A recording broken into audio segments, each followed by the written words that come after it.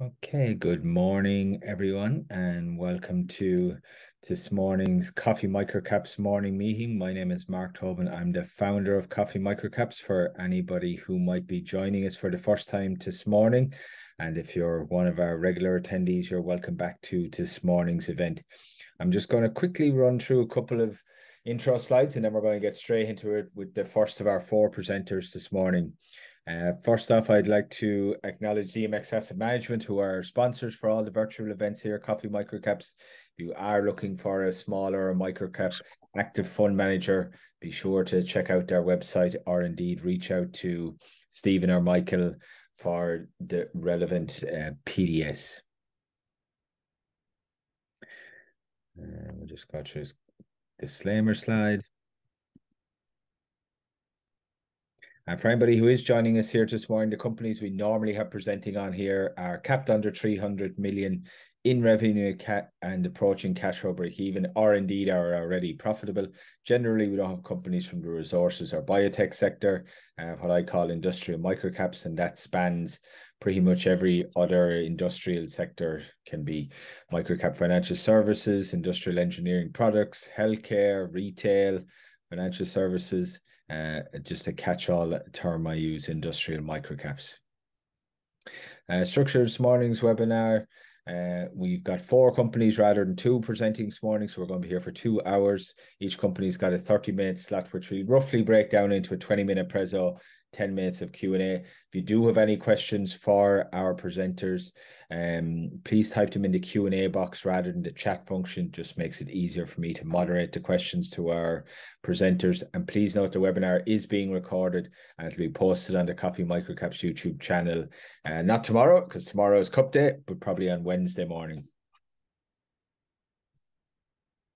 You can follow us pretty much on all the socials, Twitter, YouTube, as I say, for the recording of this morning's event, and indeed the other 70-odd webinars we've done over the last 2 and a bit years are also on there. LinkedIn, and I also write a free monthly newsletter, which just went out over the weekend on the Substack newsletter platform, if you want to sign up for that. Our first presenter this morning, we're actually welcoming back Scott Farthing, CEO of EVZ. After that, we'll be welcoming back John Kelly from Atomo Diagnostics. Then we've got two new presenters coming up. Then we've got Michael Cooper is going to be joining us from Hobart for Pure Foods Tasmania. And then newly listed Halo Technology Holdings, George Paxton is going to be joining us as our fourth presenter this morning. But that's enough from me. I'm going to stop sharing my screen and hand you over to Scott. Scott, if you want to start sharing your prezzo, I'll let you know when I can see it coming up on the screen now. Yeah.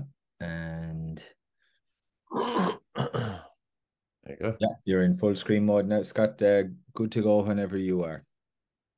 All right. Good morning, everyone. Good morning to Cup Day Eve. Here I'm sitting in Melbourne. And I'd just like to bring you a bit of an update on EVZ Limited and where we're up to in our journey. And really, there's a couple of things that happened since last time I spoke on Coffee Microcaps, and obviously this has all been transmitted through the ASX. So if you're following our business on there, none of this will be a surprise. There'll be probably nothing new that for today, because we've got lots of announcements coming through over the next few weeks with AGMs and other things that we're doing in the business that you'll find out about through the right channels. But this is just an update. So our businesses are all in the technical or engineering services sector, servicing large industrial players really to achieve their capital and operating goals. Whether we're designing or constructing or supplying or maintaining or just servicing or supporting with technical advice those players, we're really here as a business to be a bit unique in each of our brands, and really just service their needs to a really quality outcome. You know, we never walk away from being a quality provider of great advice and good outcomes, no matter what the journey is. So our four businesses are Brockman Engineering, Siphon Systems, a new addition just recently, Tank Industries, and TSF Power. So I'll just quickly run through each of those businesses to give you a bit of an update. Brockman Engineering, it's a large engineering business. It's our biggest engineering business. It's located in North Geelong. It serves the liquid fuels, chemical, mining, and water industries, and we design and construct components for those types of industries. So in the liquid fuels and water industries and chemical and the like, we build large water, chemicals, or oil or condensate storage tanks. Anything from 5 or 10 meters diameter, 12 meters diameter, and 20 meters high, if they be so, up to 100 meters diameter. So very large units, ones that can't be built in a factory, they have to be built on site. The steel used in those tanks can be anything up to 40 millimeters thick and 12 meters long in sheets of 12 or 9 by 3, and very large specialized equipment. We build all of the pipework networks, the electrics, and all the other parts that make that part of a plant. So refineries were our game. As the refinery shut down, terminals are our games. Mining sites are where we spend our time. Water infrastructure for all the new and growing communities in Australia, the western suburbs of Melbourne, also the northwest of Sydney and the southwest of Sydney, and many other places where there are just replacement tanks where the existing infrastructure has either been dilapidated or just growing communities that have a greater need for water storage. Our clients are people like ExxonMobil, Ampol, Viva, Rio Tinto, Melbourne Water, Sydney Water, Greater Western Water, and any other major water authority or chemical company or the like that needs industrial componentry for their plant or their storage facility. The Brockman team's about 150 staff. It's a growing business. All of our businesses took some difficult times over the pandemic or the COVID period. We were a traditional business that had to manage our way through that period, which was very, very difficult. We took the view that we wanted to come out of it in a better position to rebound. Wasn't easy for me. You've probably heard that from many CEOs. Very challenging time. You never knew what tomorrow would hold, whether it would be an opportunity or something you had to deal with to maintain your business. But we've come out of it in a good place with the opportunity now to scale up, and that's fundamentally the story of EVZ now. We've done a lot of things over the time, and I'll summarise those in a moment when I've finished talking through the businesses. So moving on to Siphon Systems. Siphon Systems is I suppose the leader, not a leader, the leader in siphonic stormwater roof drainage systems. So it's a building products business. We produce the siphonic roof drainage systems in-house. We design them, model them for every different type of building. We produce the componentry in-house, and we send it to site, and it gets clipped up on the building and installed. And it's a very specialist type of roof drainage system, and it is over time, and will continue to replace what we call traditional gravity type drainage for buildings. And it's very much more efficient. It can save a lot of in-ground civil construction works, can save money for the building, can be a better outcome for the building owner. And, we're traditionally on the more complex, more significant buildings where the asset owner would like a greater assurance that he's not going to get stormwater or flooding damage, and understands the metrics and the benefits of having, the flexibility to maybe recycle water, whether it's going to tanks or detention and the like, much more flexible with our system. So, it suits any building from about 2 stories or a 5-metre roof line or higher. And typically it's applied to shopping centres, warehouses, factories, stadiums, offices, apartment buildings. And in Australia, the headquartered in Melbourne, but in Australia, we'd have between 80 and 90% market share. I'd say that gravity roof drainage on complex large buildings is probably down below 50% now. And so we've still got quite a lot of market share to go, particularly in the northern parts. Sydney market is a place where I think we can grow significantly. Melbourne market is pretty well done. And as you move north, where the rainfall is higher, rainfall intensities are higher, and the pipe sizes therefore get bigger and the system size gets bigger and more complex, into Asia and the like. It's much more useful. And, there we're probably about 70% market share. So we've shared the market with one other party in Asia. And I think we're making better headway than they are, and we're a stronger and more quality business. And in Australia, there's a couple of very small competitors. So moving on to Tank Industries, it's our newest member of the group. Brought in, and we've acquired this business because we think we can add value to it as a business that needed a bit of improvement and a bit of growth and an opportunity. I think we've paid a nominal sum for this business. It's turned over about between 4 and 11, 10, and 9 million over the last 5 years. It's at the lower end of that scale at the moment, and we think we can add a lot of value to this business by bringing it in. And effectively, it fits into our group of building products businesses, which we think will grow over time as we find the right avenues and the right businesses to clip into that space. We think there's a great opportunity for water efficiency and water-related business in the building product space. We think that Tank Industries and the team there have come on. They're very enthusiastic to be part of our group, and we're going through the integration and transition process at the moment. So what they do is they build, and you can see on the screen there, they build fire water tanks. Those two there are actually on a site that Brockman worked on at Melbourne Airport. So we've got a lot of complementary clients between Brockman and Siphon and Tank Industries. Almost all of Tank Industries clients deal with our company in another way. So it's very, very beneficial for us to effectively bring the synergies.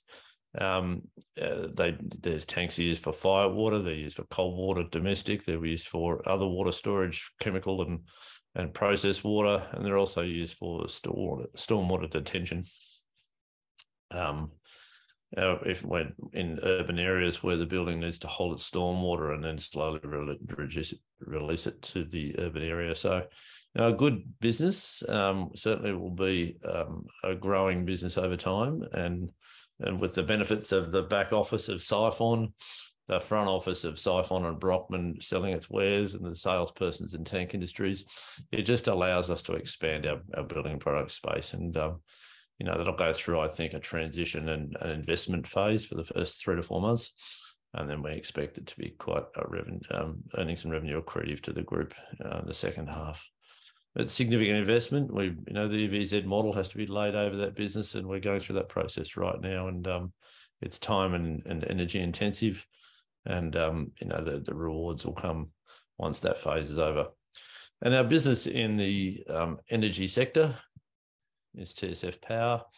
So we service, maintain, sell generators, renovate generators, sell spare parts, just about everything you can do in what we call the biogas industry, or the waste gas, renewable waste gas industry. So gas that comes from sewage treatment works, the process, wastewater processing, landfill, coal mines, agricultural just dynamic processes, etc. Many different forms of where biogas comes from is captured.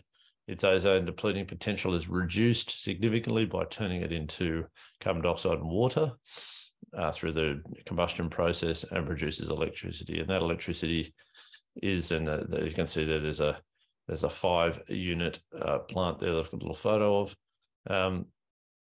That electricity can either be used behind the meter, that is on a plant. So if you've got a large plant and you've got a source of biogas, you can use the electricity or the power on that site and reduce your power bills possibly to zero.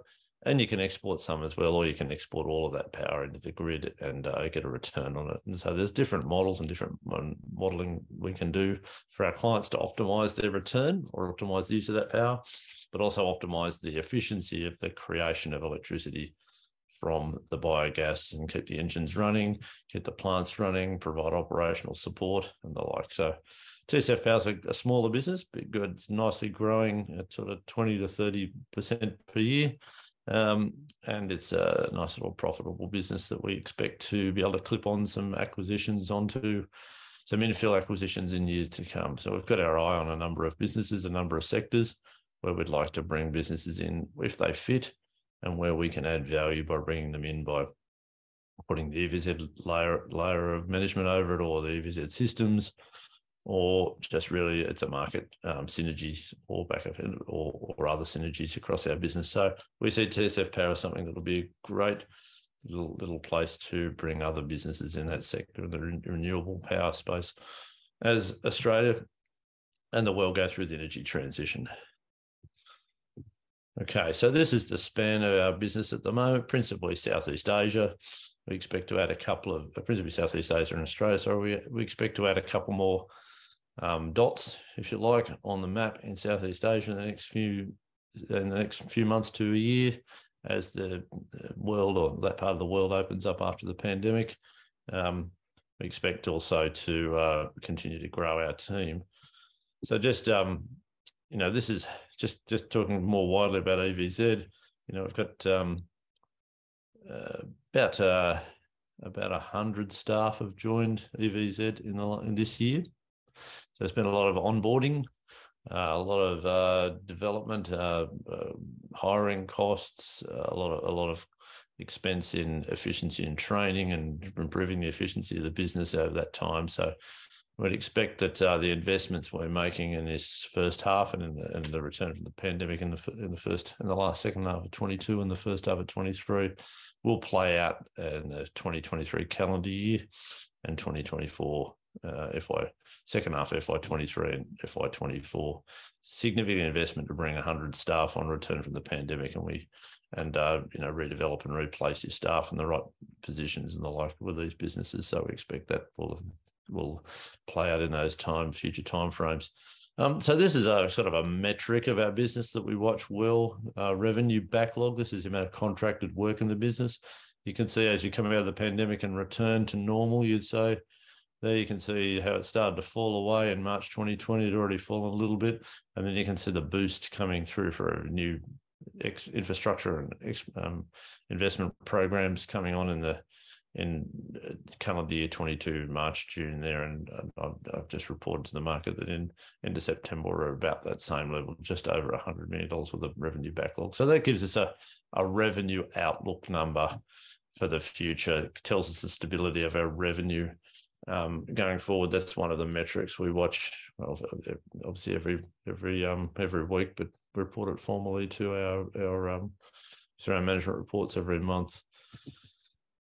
I'd say that FY23, FY24 look quite strong from a revenue point of view. Our work is to convert that as much as we can going forward into earnings. As we scale up, there's always an investment phase as you scale up, and then you get to release the earnings as their efficiency improves and as those people come on.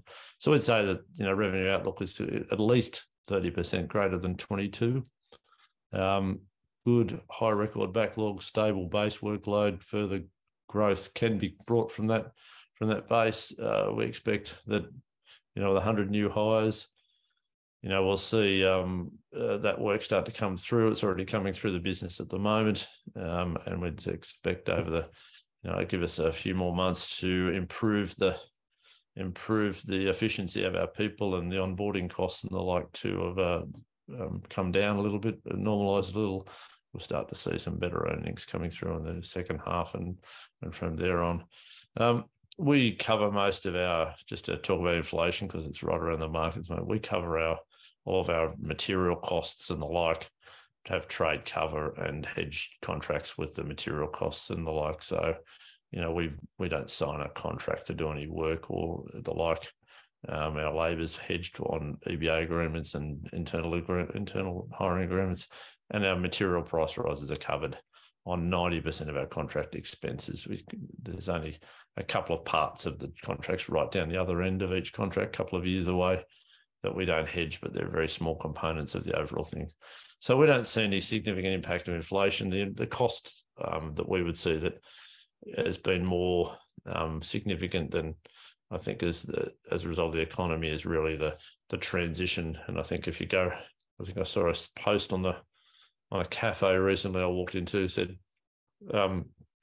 Australia is understaffed, and that's true. We've seen I think if you I've walked down a shopping strip in the last couple of weeks or into a Bunnings, I think they're all asking for staff that simply just aren't there. We hadn't seen any issue getting new staff until just recently. We're starting to see the thinner end of that. So really, I just keep things moving here because I know we've got time to keep. This is the investment thesis. We're going to got balance sheet strength. We've paid off all our debt. We have a zero debt company as the 30th of June. 30th of September, my mistake. We still carry a bonding facility or a performance guarantee facility with the bank, but we have no term debt, no cash debt. That's been achieved. That's a great outcome for EVZ after roughly 15 or so years of high levels of debt, and our teams worked very, very diligently to get that down to zero. Got a strong pipeline of opportunities. We're increasing activity coming as Asia comes back on stream more slowly than Australia, and as the workers return from their home country into Southeast Asia for the growth period and the build of the infrastructure there. We've got a highly skilled workforce. We've attracted about 100 staff over the last year. Those expenses and a transition to efficiency will be coming in the next few months. And the biggest transition for EVZ is to growth and scale. So scaling up to be north of $100 million with a turnover per annum and growing future from there in future financial years. So really, I'll just run through these very quickly, given time's short. I said Brockman's a growing business, likely to be $60 million or so this year from the sort of around $40 million base. It's got a great program there that we're working through as part of a government-supported program to increase the amount of diesel storage on land.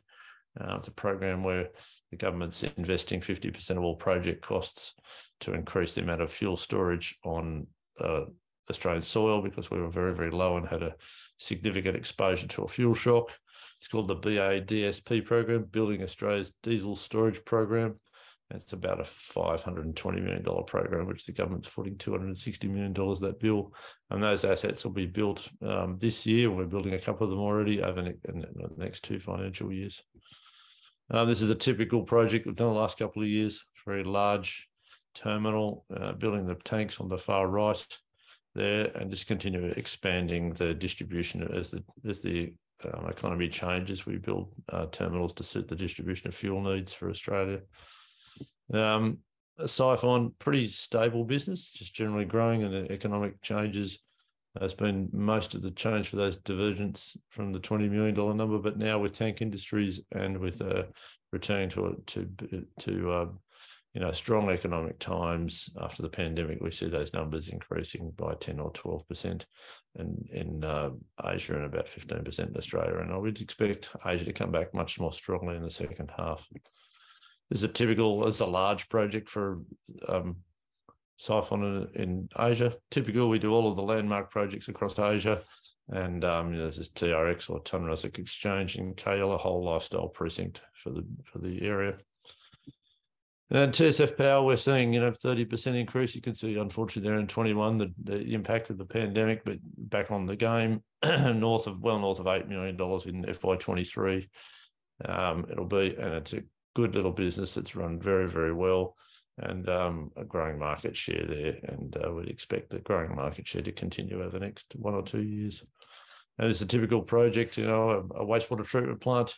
So the biogas from that, turn into electricity and provide that electricity or that power to that entire plant to run it and reduce the intake of electricity from the grid. So really that's, I think, summarises where we're at the moment. Very much building business, and we expect to continue that journey now with a very strong balance sheet and opportunity to grow and bring in more businesses that suit us. Thanks. Okay. We've got 2 questions from the audience. I'm just going to tackle the first one. Anybody living on the east coast of Australia, the frequency of extraordinary rainfalls won't have escaped them. So as a result, are you seeing increasing, inbound inquiry for siphon type products to, retrofit maybe onto existing buildings? Yes, we do. So the asset owners that like us most are the ones that have critical processes. So I can't say company names, but let's say big food processors will have large manufacturing warehouses or factories or the like. Yes, we do quite a lot of those where the system's been under-designed originally when the building might have been built 20 or 30 or 40 years ago, and retrofitting, and it's quite a job to retrofit over an existing process area. And so, yes, we're doing 2 of those at the moment where we're retrofitting over, let's say, live processes in food manufacturing and the like. So, yes, we do see that. And we also see shopping centres that were built, same 20, 30, 40 years ago, coming online and suggesting that they don't want their trading reduced any further from the flooding and the like. So we are seeing quite a few of those. It is a large step because retrofitting roofs and drainage and reconfiguring the entire system is complex and expensive. But ultimately, it's a relatively small price to having a major flood inside your building and the damage and the loss of trade and the like. So, yeah, we're seeing those. We do a couple of those a year normally, and we'd expect those to increase. But certainly, what we're seeing is, the standards for rainfall protection, let's call it, from internal areas are increasing. We're seeing clients with, let's say, there's been a boom in warehouses, as you can understand, the online shopping boom and the like, particularly across Asia with manufacturing increasing, and the need for new factories and the like up there. Really much more big focus on high quality building products, high quality siphonic systems. And we'd expect that will continue. And we see siphon as already a very consistent high performer. We see that growing and more over the years. And then another question just on the revenue backlog.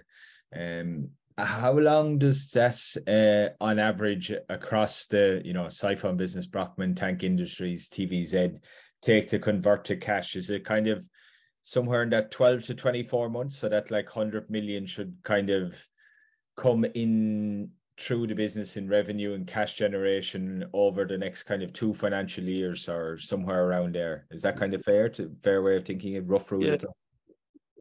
Yeah, that's a pretty simple analysis that's quite accurate. So there's a number of different elements. And backlog is a complex science when you get right down to the nitty gritty, but because there's revenue contracts that we have that renew every month, and so that just gets added. And so so fundamentally, if you're turning over $100 million a year, the take out of the $100 million is roughly $9 million a month. If you're $8 to $9 million a month, you're winning about the same. But there's revenue contracts contracts we have that bring revenue every month. So there's a base load of revenue that just reoccurs. So $100 million would say revenue stability for at least 1 year, likely to be 2. But as the economy continues to bring new opportunities and we see them, and they're in a good commercial arrangement for us, and we're careful about those sorts of things, we would see that that's replaced almost consistently, and we don't expect that replacement of revenue backlog to change markedly. We might drop, $10 or $20 million in backlog, and then we'll pick up a larger job and it'll come back to the $90, $100, $110 million. So I expect that there's 1 to 2 years work there. Look at it. It's a nice place to be. It's also a nice place to be able to be more choosy about the contracts you take, and also and more timely about negotiating better quality outcomes with your clients, so that you can get a better service to them and your team can have a better environment to work in. And then just on Tank Industries, once that's kind of integrated into the wider EVZ family, in terms of margins for that business, should it be kind of something similar to what we see in Brockman, given the kind of underlying operational businesses seem fairly similar? So should they kind of have similar margins, or is Tank Industries that little bit even more specialized than what you do in Brockman? No, it's it's a bit less specialized because there are a few other competitors around, but because of the siphons opportunity, we can change the offering to the marketplace by having it integrated into our siphon systems, or integrating siphon systems within the tank or outside. So it has a real advantage with siphon. But Look, the modelling we've done suggests that it's going to be of the order of the margins that Siphon Australia run, which are between 6 and 7%, maybe 7.5% on a good year. So we would expect it a bit better than Brockman. It's building product overall. It's most of its work, most of the labour or cost is pre-site. The site install is relatively short term, and most of the work is in the design phase and the manufacturing of all the componentry, and then the assembly on site is a smaller element. So the modelling we've done with the business suggests it's more in the margin range of Siphon Australia. Okay. And it will work very closely with Siphon Australia to, grow its market share and change the diametrics of the competition there, by offering a product that really doesn't exist. It's an integrated siphon tank or an integrated siphon system tank. So there's some elements there that will bring it to market that will give us a bit of a differentiator. Okay, great. Scott, we're going to have to leave it there because we're just up on time. Thanks very much for coming back in and giving us an update on all things EVZ. And we'll keep an eye out for further announcements on the ASX over the next couple of months. Okay, thank you, everyone. Thank you for listening. And if you could please stop sharing your screen, Scott. Thank you. As I do know, we have John Kelly from Atomo Diagnostics standing by. John, if you want to start sharing your presentation, I'll let you know when I can see it coming up. Yeah, we're just pulling it up now. Thank you for your time. I'm here with Will Souter, our CFO. Okay. So I'm a bit of trouble with the share screen, Mark. I'll just close the document and reopen it, see if that helps. Okay. I'm just checking you've got the permission to share. You should have. So let's just see to reopen. Okay. Try again.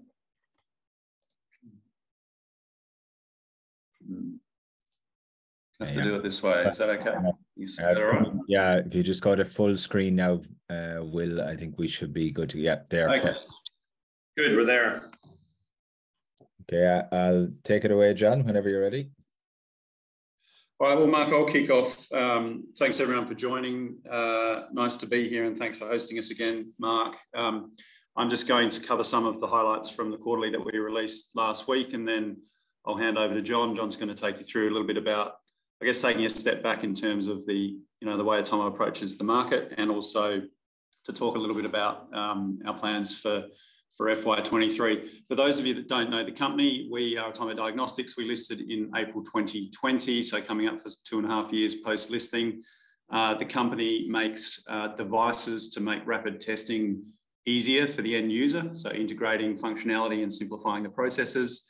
And we also make finished products themselves for rapid testing. So we have an HIV self-test approved in Australia and internationally with World Health and CE marked in Europe.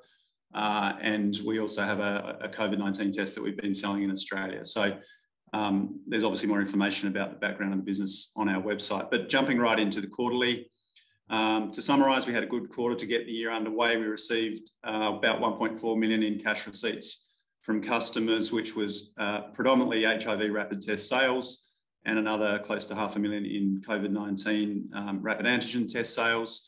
Early in the quarter, we saw a bit of a pickup in orders on the COVID side, but they started to slow down as the quarter unfolded.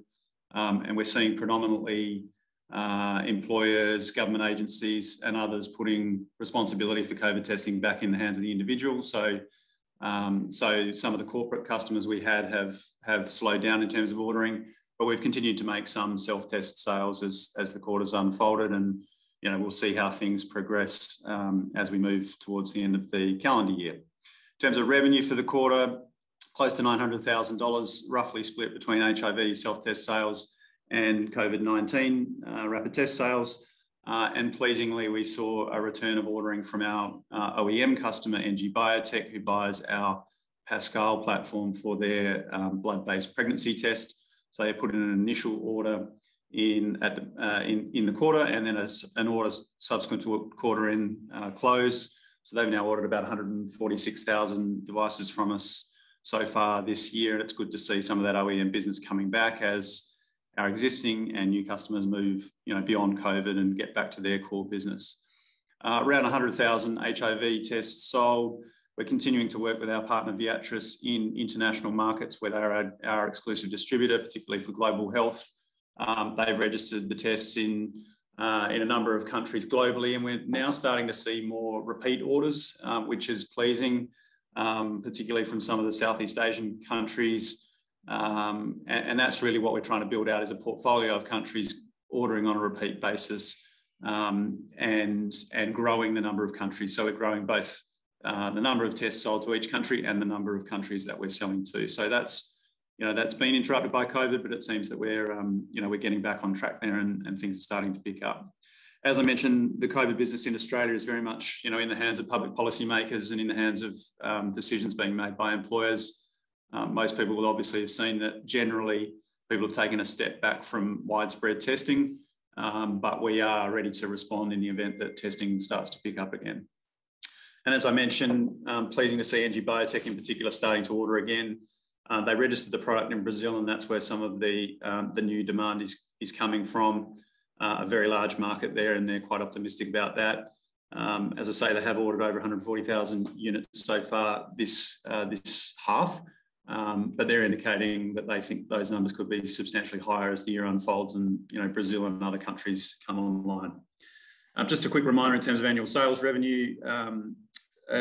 Just to show where we've come from, FY19 around $500,000 in revenue, FY20 a bit over 5 million, close to 7 million in 21, and over close to 14 million, around 14 million in 22.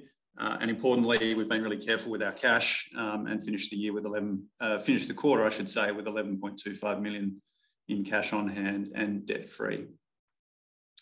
Just to highlight the key value drivers that we see within the company, and what we think isn't necessarily being recognised in the market at the moment, as the sector generally is under some pressure, and we're expecting to see that turn around. Just to remind everybody, this approach that Atomo takes to rapid diagnostics is not an approach that's been taken by other diagnostic companies, and John's going to talk some more about that today. As I say, we finished the year and the quarter and the first quarter of this year with a strong balance sheet and plenty of runway. We've got some committed core investors and a very experienced board and management team to manage the business as we move into 23. Really importantly, we spent a chunk of the capital we raised at IPO in building out our production capacity, and that's now done. And so really we're in a position to monetize that with growth in sales without significant capital associated with that. We're obviously still continuing to invest in R&D, and John will talk a little bit about that, and core areas of capital, but predominantly the spend is done, and we can ramp up to 18 million units of production with our existing capacity. Obviously, the pandemic's changed the way people think about rapid testing, and just broad awareness and understanding across all the key stakeholders, from the end consumer right back through to regulators and government and everyone in between. People know what rapid testing is. They can see how it can be used and how it can be useful. And that changing landscape it positions Atomo really well to provide its products into that market. And we haven't just started doing this as a result of the pandemic. Our platforms have been in development for many years, and that's, I guess, vindicated by the fact that we've been able to secure customers who want to buy those products, and also secure regulatory approvals, with organisations like the World Health Organization, which is, a long and difficult process. And again, just to remind everyone, there's innovation here, and there's patents that sit behind the products and the markets that we're approaching. A significant investment in R&D has led to that portfolio of patents and protected IP, as well as the know-how in terms of how to actually build and I guess bring these assets to market.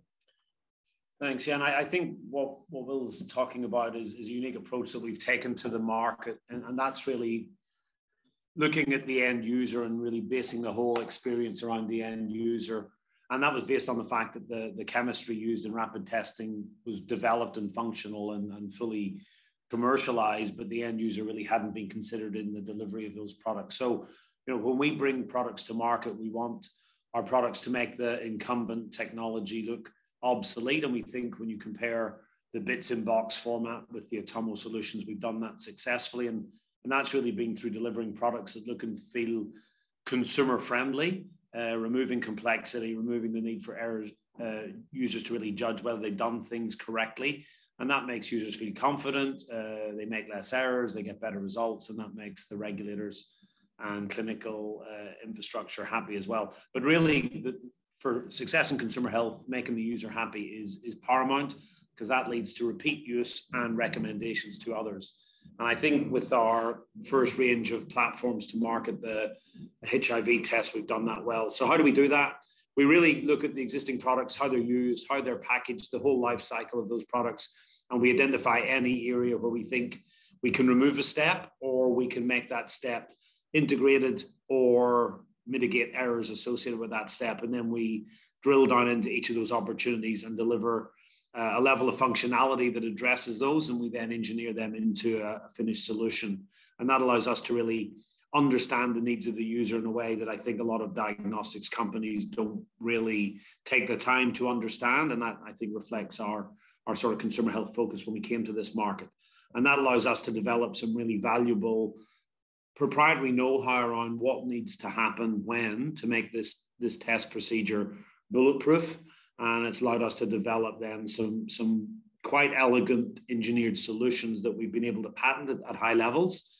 How to make steps happen in a certain sequence so the user doesn't have to think about it. How to automatically collect and deliver very controlled volumes of blood. How to deliver controlled volumes of sample, and to do that fully integrated into an elegant solution.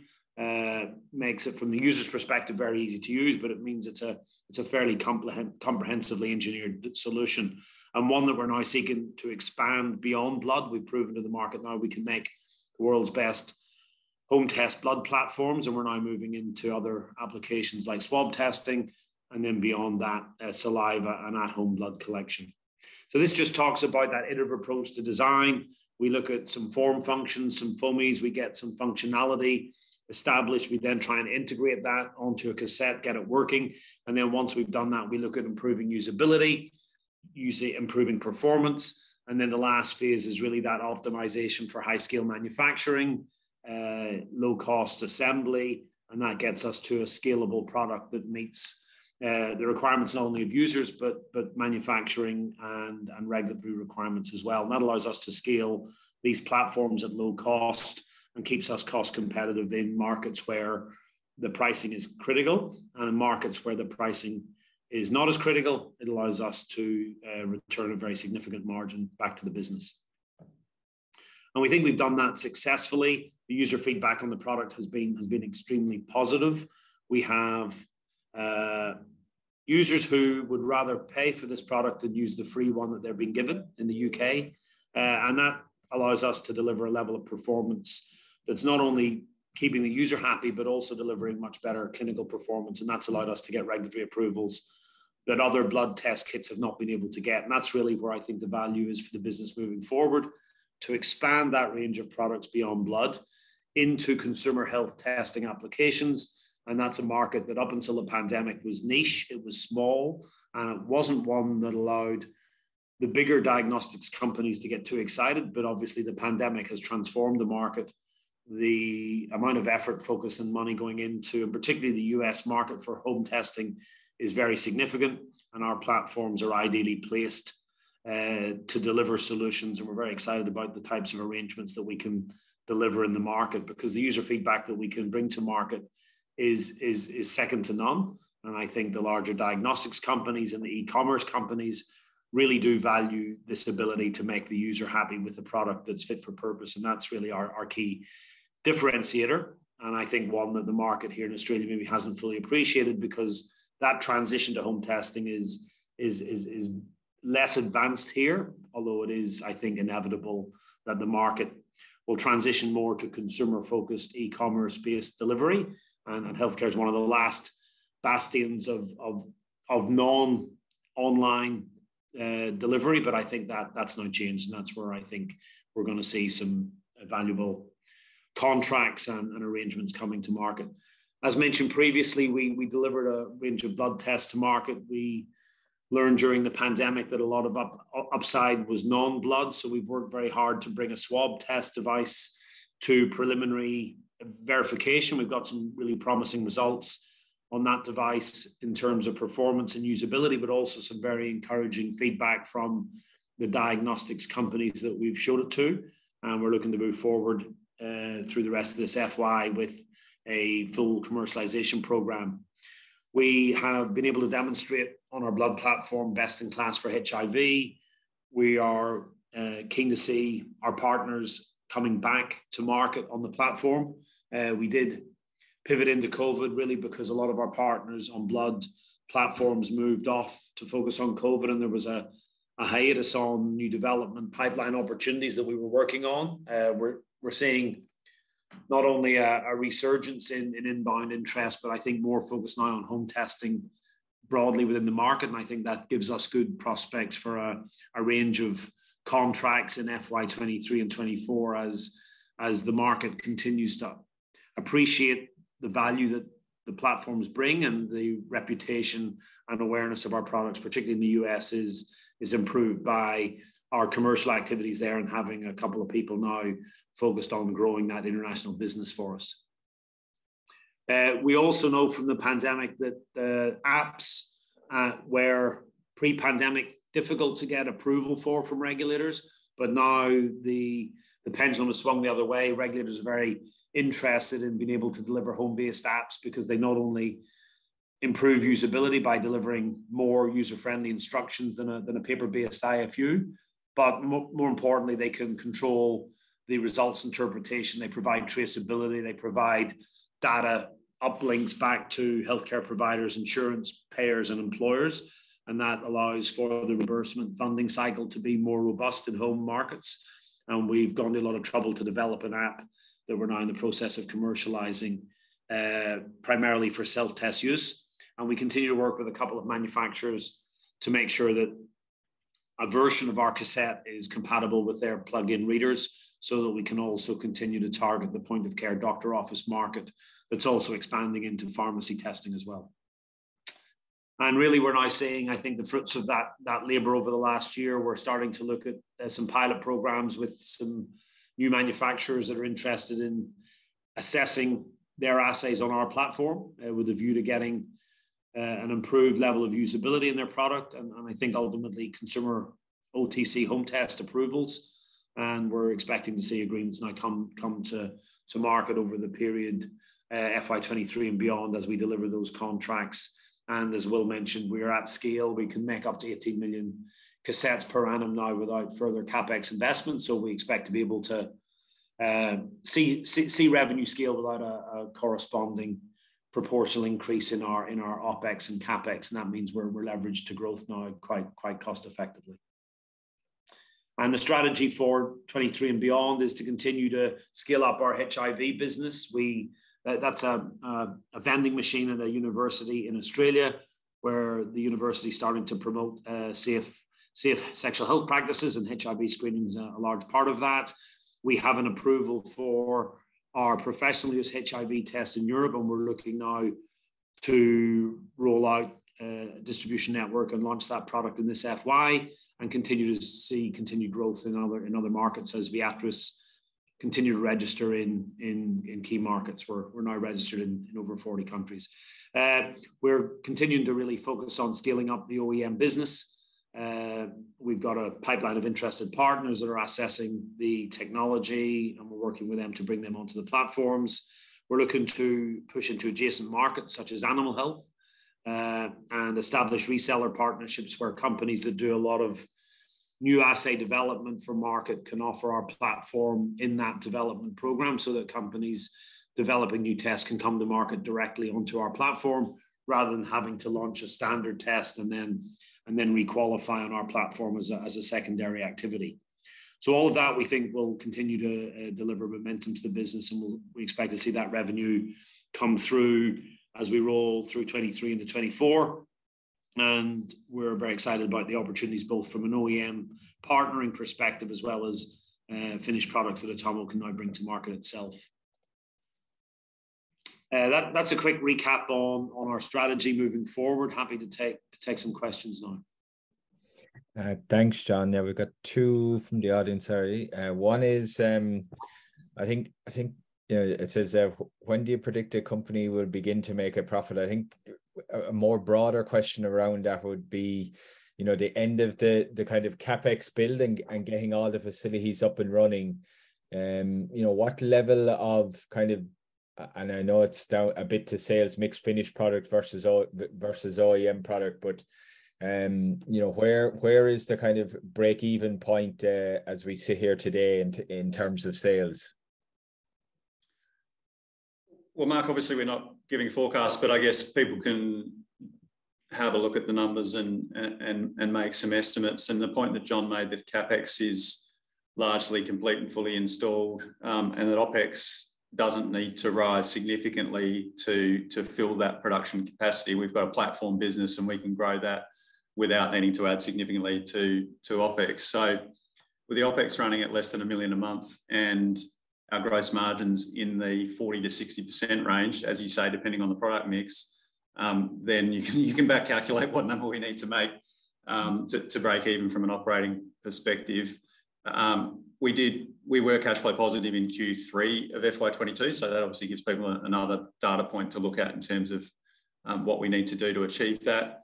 And again, there are a lot of these opportunities out there, so predicting which of those lands to get us there is difficult. But the idea is to have a portfolio approach to lots of different customers across OEM, as well as bringing through our own finished products and finding partners to support that activity. And so when you look at that on an overall portfolio basis, we can see a pathway to profitability.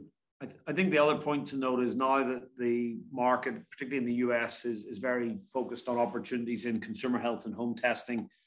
I think the value of our technology in those market segments is increased, and therefore our ability to look to secure development and licensing support on the way through to revenue is more feasible than it was pre-pandemic, when our technology was unproven and we didn't have the regulatory approvals and the market credentials to secure those markets. And I think, the deal with Access Bio, where we were able to bake in minimum take or pay, sort of evidences that. And that's, I think, something we're continuing to focus on. So I think revenue in the medium term can also be augmented by non-product sale revenue as we get through the market. And this is maybe one for offline, or maybe you can direct them to press releases or their website, but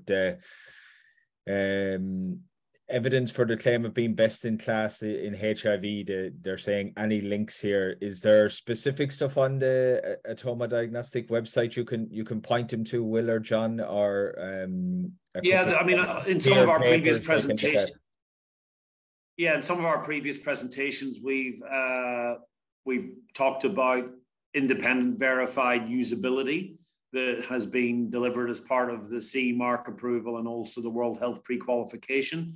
Those levels of usability are best in class when compared to other self-test formats or platforms in terms of ease of use. I think also when we look at our device compared to standard kits that are the main sort of competitor in the market, our professional use user preference is over 90%. So that again, I think talks to what we consider best in class recognition for the usability that we deliver.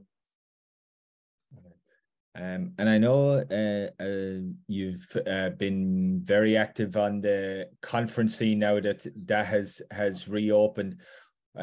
What's been the major kind of feedback you've got from these conferences around the HIV business in particular? Because I saw Gilead Sciences, were very bullish on their HIV kind of business. I know it's they're more on the drug side, but there seems to be a lot of interest, at least on their side, on HIV drugs, new drug testing, bringing new treatments to market. The HIV sector seems to have reignited a bit in terms of what companies are looking to invest in and trial new treatments in. Yeah, no, I think that the HIV funding more broadly and HIV focus took a hit through the pandemic as kind of governments and public health, swung away from HIV to deal with COVID. And we saw some of that, some of the forecasts from our partners in global health were not met, and that's in large part because of a slowdown in-country registration and funding focus from key players. That, to your point, has reversed, and we are now seeing a resurgence in tender opportunities and drugs to treat downstream diagnosis. And I think, Viatris, our partner in LMIC markets, is one of the leaders in the supply of HIV medicine to global health. And I think that was why they were interested in getting exclusive access to our tests, so that they could, help diagnose people and then obviously, get them into treatment where they have an economic and sort of a diagnostic to drug transition model.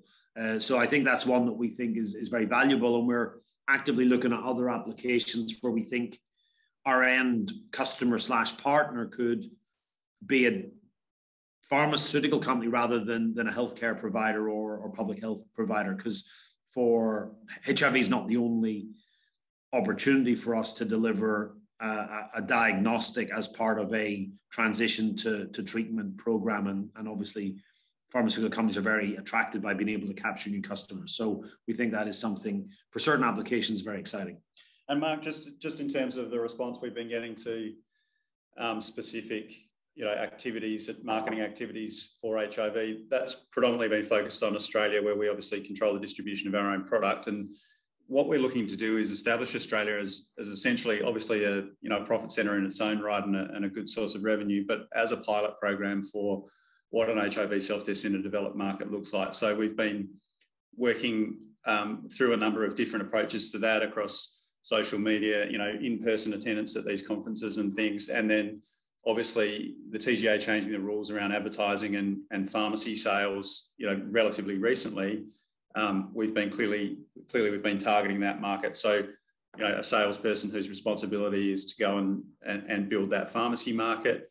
The marketing team focused on getting awareness out there in terms of brand awareness, being really, really well received. There was a big expo on over the weekend here where we had a booth, and there's just growing awareness of these sorts of ways of managing exposure to sexual health that people just didn't know about, and Atomo is the only approved HIV self-test. So what we're looking to do is prove that concept here in Australia, grow the numbers as much as we can in a relatively small market, and then take that model into developed markets. And that's obviously helpful in our engagement with potential partners, particularly for North America, where we're looking for go-to-market partners to help us with that sort of thing. To give you an example, we weren't selling anything to pharmacies 6 months ago because we weren't allowed to. We're now seeing the number of pharmacies growing, and also the number of pharmacies making repeat orders and larger orders growing as well. Now, they're not big numbers yet, but it's a good example of what happens when the rules change, and that's what's happened globally. And when you're able then to focus your efforts on growing those markets. And as I say, it's a great blueprint for what we could be doing in North America and other opportunities to really grow in European and developed markets in particular. Yeah, and I think in regards conferences in North America, our focus has been to secure OEM partnerships, because they give us scale. We don't have to pay for the go-to-market costs for regulatory and clinical with partner products. And there it's really been a case of generating awareness that Atomo has this solution, that it does have regulatory approvals, that it is at scale, that the offering is de-risked, because pre-pandemic, we didn't really have that credibility, because we didn't have the sales, we didn't have all the regulatory approvals. And then obviously during the pandemic, everybody was focused on COVID and we couldn't travel. So really now it's been a case of getting the awareness up so that we can have that funnel of inbound inquiries from people that want to find out more. And we're now in the process of, filtering through those and starting to turn around small builds of pilot sample product and evaluation activities that then, we expect to lead to agreements. And the good thing is we're talking to all types of customers, but we are getting more engagement with bigger companies than we were before the pandemic. And I think that's because home testing is now of more interest to them than it was previously. Okay, great. John, we're just up on time there. We've got like about a minute to go, so I think I'll leave it there rather than squeezing in another question that would be difficult to give an answer to in 45 seconds or so. But thank you very much for coming back in and giving us an update. And yeah, hopefully we'll hear from you in the new year, end of January, when the next 4C comes out. All right. Well, thank you for having us. Thanks, Mark. Thanks, John. Thanks, Will. And I do know we have waiting patiently in the wings, Michael Cooper from Pure Foods Tasmania is joining us from Hobart. Thanks, Michael, for joining us. Thanks, Mark. Can you hear me okay? I can hear you okay. If you want to start sharing your presentation, I'll let you know when I can see it on screen here now. Cool.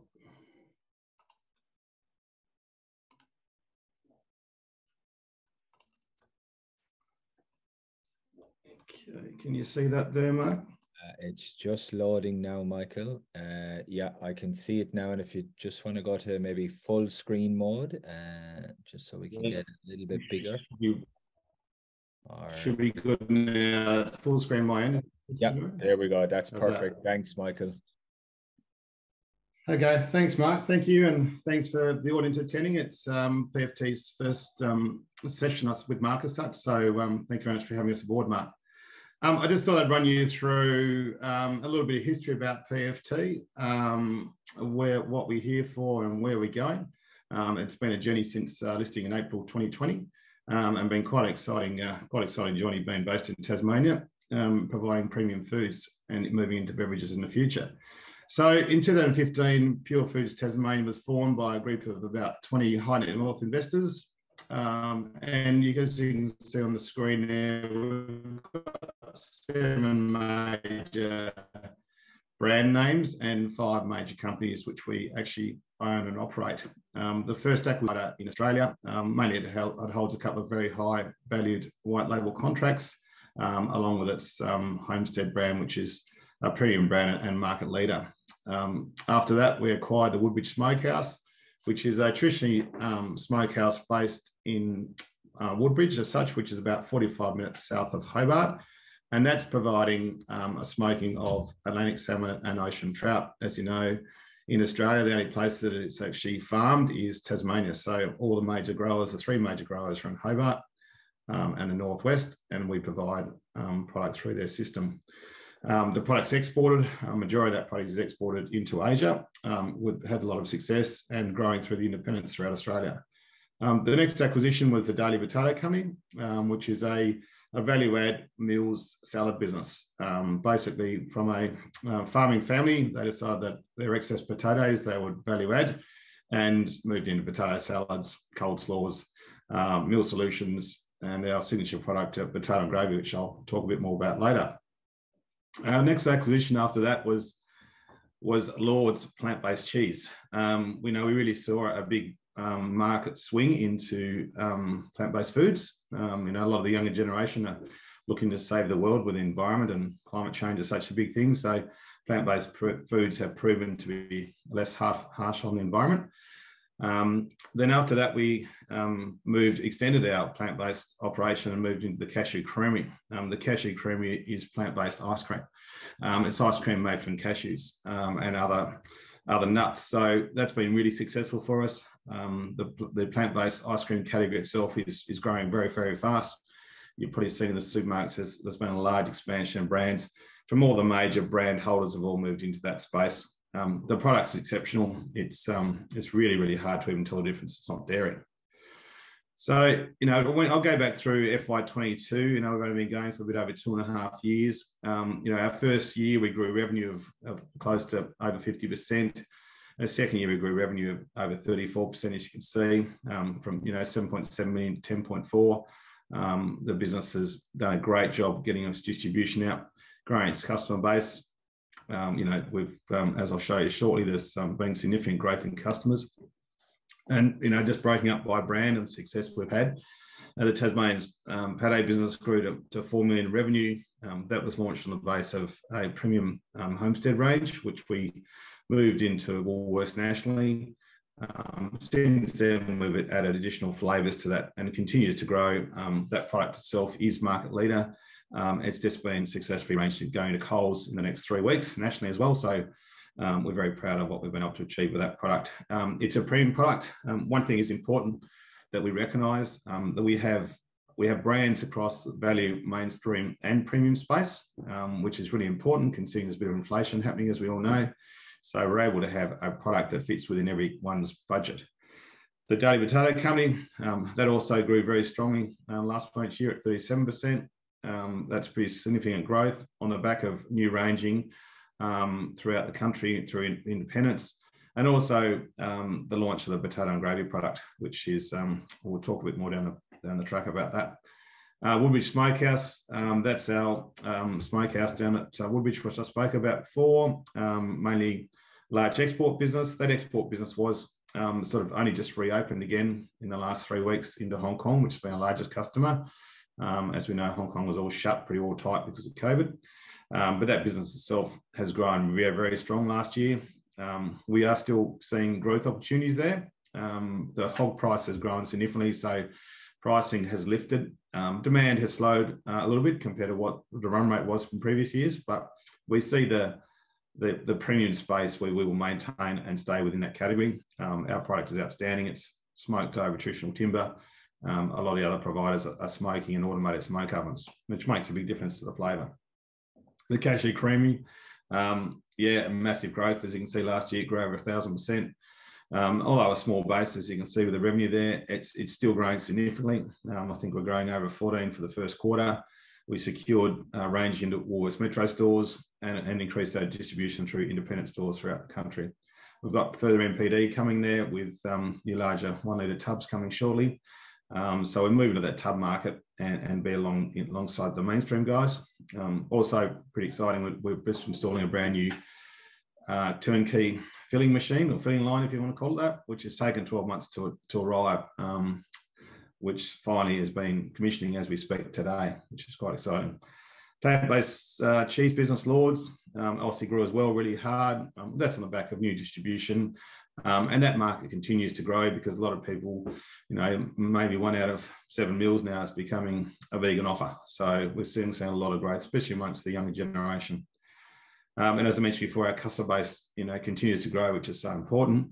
If our customers can't access our products, there's no point. So, you know, 30% increase in customer base just in FY22 alone. So a bit of the highlights on quarter one. So we were very successful cap raise during the quarter. We raised 5.95 million cash.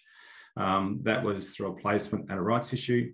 It was actually oversubscribed. So we were very, very happy with the result of that. And it just sends a good signal that, you know, we have a lot of people that really support our growth and where we're going and believe in our strategy. You know, at the end of September, you know, we had 8.578 million in cash and unused facilities. So very, very strong balance sheet, which is great, and allows us to continue with our MPD, continue to grow the business and support our future acquisition strategy. Tasmanian Pate also, you know, it's forecast to grow by an additional $1 million this year, which is a massive growth, you know, 1 million on top of 4. That's based on some new contracts that have been secured, and obviously the new Coles relationship as well. So we're also got some capex just going through with a brand new machine being installed in the next 4 weeks. That equipment, along with the Cashew cream equipment, was ordered over 12 months ago. That's really going to improve our labour, reduce our cogs and our yields as well. So really looking forward to that. And of course, it's going to improve our packaging and recyclability, which is really, really important for the environment. Woodbridge, as I mentioned before, Hong Kong just opened back up and we just received another export order, which is great. It's the first time I've had since December. It's also very positive. So we're busy away making those large export orders as we speak. The Cashew Creamery, you know, delivered, as mentioned, a great result in the first quarter, still growing at 14% in this market. That's pretty good considering the challenges that people are having. So we're still seeing demand there. That's been driven by, you know, obviously the relationship with Woolworths and the IGA stores. The new equipment, as I mentioned before, is just actually being commissioned today. You know, that's going to give us a capacity of well over 300% more. So that's super exciting. As we relaunched our potato and gravy product into 100% recycled material, also during the quarter as well. So very, very busy quarter. We had a bit of a challenge with cabbage. So we're unable to supply Woolworths with cabbage for our coleslaw. The rest of the country was in the same boat. So cold stores now back on the shelves across the country because cabbage is now available. The recent floods in Victoria obviously affecting Victorian producers, so we've been lucky enough to still have local cabbages. So that's a great opportunity for us as well. So it's just a snapshot there of our new turnkey ice cream facility, which is just actually, as I speak, it's been commissioned, and that'll increase our capacity by over 300%, reduce our COGS, and also improve the quality of the product, which is great. Give us flexibility for more MPD. So as I mentioned before, this business was formed in 2015, and the strategy behind the whole business is to have premium Tasmanian food and beverages. Tasmania really is probably one of the hottest places you can be on the planet. We're a long way away from any major issues going on in the world, so and a great place to grow produce, of course, and we convert that great produce into great Tasmanian brands. So super exciting. Just a slide there. I thought it was important. It's all about having brands access to our customers. As you can see, the customer base is growing dramatically. It's still growing now. Now we have 2,000 consumer access points, and you can see our reach into export markets as well. So we've got a very, very big distribution into all customer segments. We do independents, we're distributors, major retail, we're in white label, we're in export, and we're in food service as well. So, we've got P&C to go, which is petrol and convenience, which we're just launching some SKUs to be able to present to them shortly. One of our signature projects, this project's been going for well over 2.5 years, the famous potato and gravy product. That product now is available on some independents. You'll be seeing it in major retail in the sort of towards the end of November, early December. We had a relaunch of some packaging, moving into recyclable packaging. This business itself is, there's 90 million barbecue chickens sold in retail stores across the country. So it's very, very big business. And, if we can sort of pick up 1% of that, we'll be quite happy. Basically, you can buy a barbecue chicken and a potato and gravy and feed a family of 4 people. So it's obviously a value offer as well, but you can probably do the whole thing for just over $20. So very exciting. It's been quite a challenging project, but we are finally there. We also launched in the year, which is really exciting, space moving to frozen vegetables. As you can see, rosemary and garlic and crispy duck fat, potato and gravy and rosemary. You'll buy these in your freezer cabinet. You take them home, you can put them in your oven or your microwave. This is a brand new category for us, and early indications, it's going very, very well. And it's a premium space. So most of the frozen veggies have been sort of down the bottom end of the value chain. We've come in at the sort of the high end of the value chain, and we've seen a really good uptake. Our product itself is nearly as hand nurtured. It's very, very good quality compared to the larger brands. As I mentioned before, our plant-based business is actually growing really well. So we launched a premium plant-based spreads range. This is very, very good. It's exceptionally hard to tell it's not dairy, so look out for that. It's getting a lot of traction, and it's come up really well. I was mentioning before, the plant-based business itself is continuing to grow. I know it's probably going at 15 to 20% a month. There's a lot of people out there that are actually sharing their sort of their eating habits. They're not going 100% vegan, but they're definitely choosing at least 1 meal a week. So, and the products are getting better and better all the time. The actual, it's so hard to tell that they're not real meat, as you've seen with V2, and obviously with our products, we're using cashews to make ice cream, and obviously we use cashews to make cheese as well, as long as other nuts. Our independent relationship with the IGA stores really was a great boost for our Woodbridge Smokehouse business last year. We had massive, 1,500 outlets were across the country were able to be secured to have our Woodbridge Smokehouse range, and that is a premium end. We're at one of the highest price on the shelf, and we're actually outgrowing most other salmon producers in that space through independence, which has been very exciting. Yeah, so that's all I've got to say. More than happy to take some questions when you're ready, Mark. Thanks, Michael. Yeah, I must just kick off the first one. I know you had a map there of where you're supplying into in Southeast Asia, but in terms of revenue, what's the kind of split between domestic revenue and export revenue? Is exports 10% of the business, or where does it sit currently?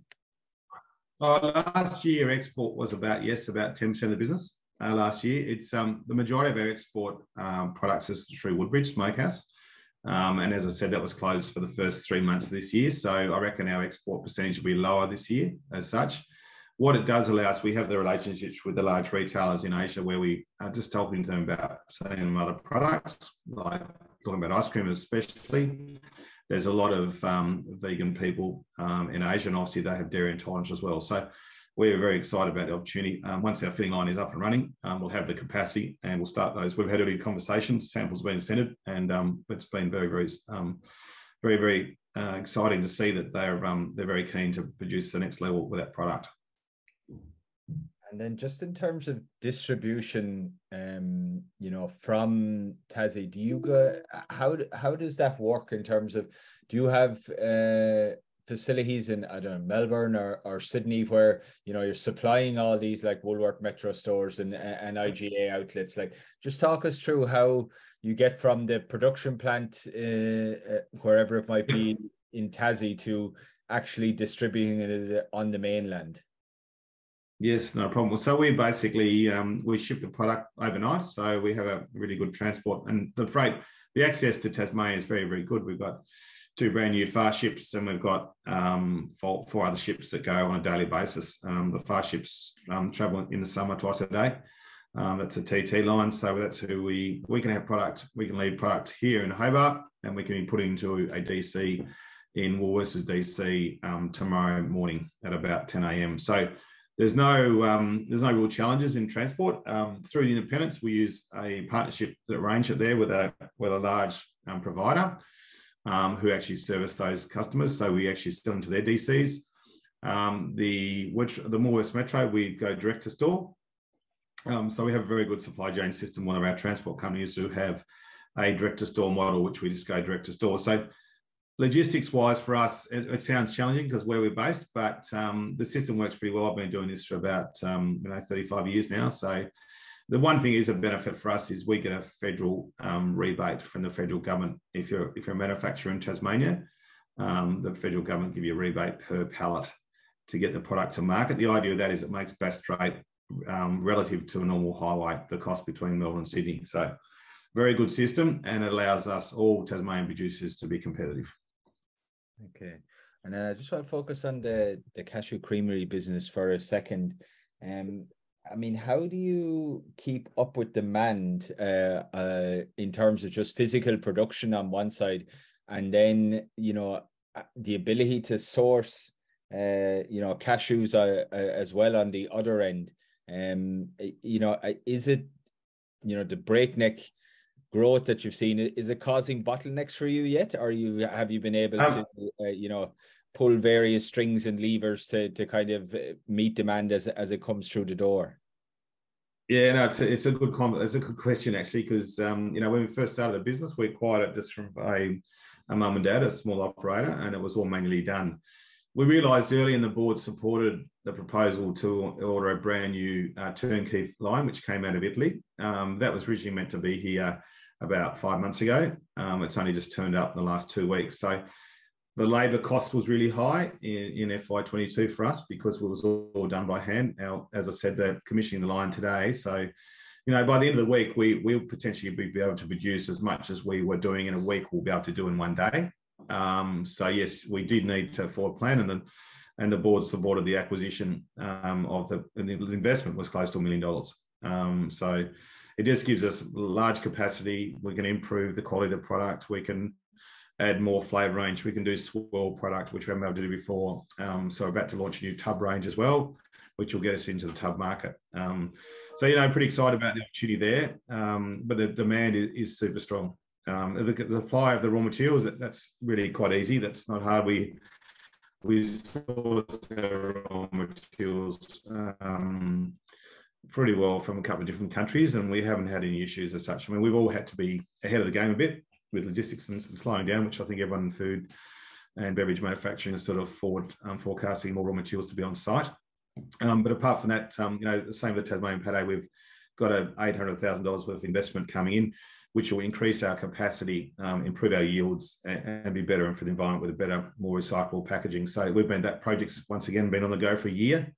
So we've had to sit for a year and challenges with high labour content. So that obviously affected our earnings last year. But we've already seen with initial automation that comes into the business, we've already seen some more positive earnings coming through. And then I just want to touch on the hospitality sector. If anybody was in Europe this summer or even read the paper, hospitality, just had a massive boom after COVID. And obviously we're coming into peak season now in Australia over the next, let's say, for 4 months. If we start from Cup Day today to let's go to Australia Day at the end of January. Your share of revenue that goes directly into the hospitality, is it sizable, or is it still it's not massive. We compared to supermarkets? Yeah, we sort of took it easy on food. We call it food service. So we took it easy on food service. Obviously, COVID, it was pretty well shut. And we were lucky we weren't impacted for that reason. We have started focusing more on it now. We've just launched a new plant-based shredded cheese range, which is to go on pizza and all sorts of meals and all chefs. And it sounds easy, but to get plant-based cheese to melt is quite hard. It needs very high temperature. So we've been able to develop a new range of plant-based cheese, shredded cheese, which melts at a lower temperature, same as mainstream cheese. So that's been a huge success. And we've just started supplying the major food service companies in Australia. So that's very exciting. So they're making lots of shredded cheese at the moment. So yes, we are focusing now that the doors are back open. We were lucky we weren't impacted too much because we weren't relying on it pre-COVID. And I know we talked earlier, or the back end of last week, about the takeovers we've seen at Tassel and a few other the fish guys down in Tasmania. Acquisitions as part of your strategy. I mean, there's quite a number of brands under the umbrella currently, but is that something we should be thinking about as we progress through FY23? Or I mean, it sounds like you've got a lot on your plate with a lot of projects that been ongoing for 12 or 18 months that just all seem to be coming to fruition now. Or where does acquisitions rank in terms of the to-do list? Oh, absolutely. Like we're very engaged in that space. We've got a couple of people actively working all the time, and we've looked at quite a few, probably 3 or 4 in the last 12 months. But we've always said, and I've been very open up front, we want to grow this business to 100 million revenue. So we are going to continue to acquire. We're in a great space. We've got, as I said before, we've got over $8.5 million worth of available money, which for a small cap of our size is pretty impressive. We were cash flow positive for the month of September. We're on our track to be washing our face by the end of the financial year. So that's a huge turnaround from where we were. So we have a very, very strong balance sheet. So the business is in a really good shape. Brands are growing, margins improving, cash is there. So we're pretty excited. So we are definitely looking at opportunities for acquisitions. Any acquisition that we would look at anything really to a point that fits within our DNA.